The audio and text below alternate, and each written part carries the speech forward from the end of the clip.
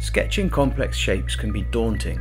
It can also be made more simple by breaking the process down into a few basic steps. Working within a box enables me to set the proportions of the shape I'm drawing. I'm starting with a two-dimensional side view and a two-dimensional end view, and I'm sketching a Pringle potato crisp. I've chosen this shape to demonstrate that even an object with no straight lines and organic in shape is still best sketched inside a box. I'm drawing my box in perspective, and I'm copying my side view and end view onto the sides and ends of the box.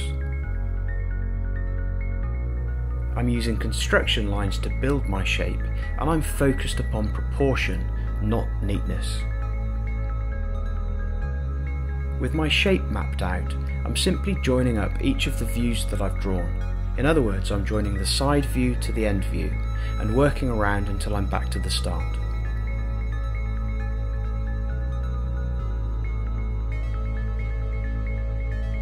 I'm using a heavier line to make my shape stand out from the construction lines. I'll always keep my construction lines on show, as they help build layers of information for anyone reading my page.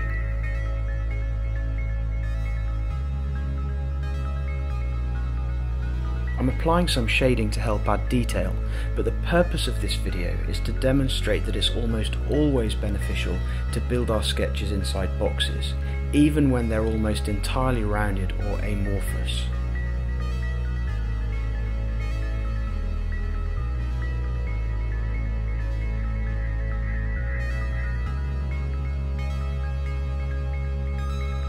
In this example, I'm sketching the Pringle the other way up.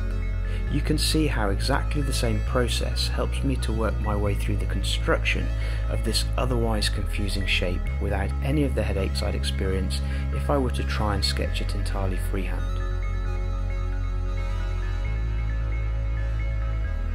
When I'm sketching my box in 3D and in perspective, I'm making sure that I'm happy with the proportions before I go any further. Getting the proportions right is crucial.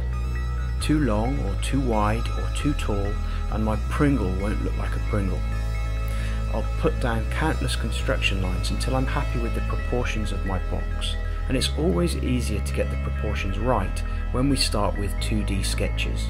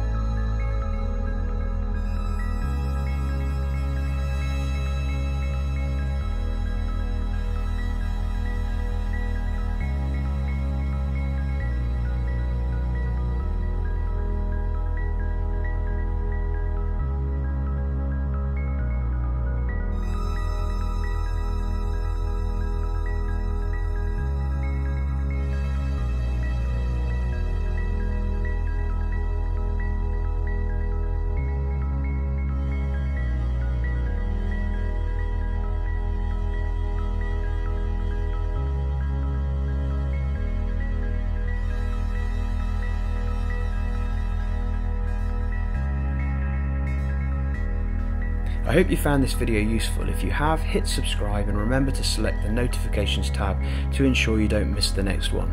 You'll find resources on my website at www.productdesignermaker.com and see what's going on behind the scenes on Instagram at Product Designer Maker. Thanks for watching.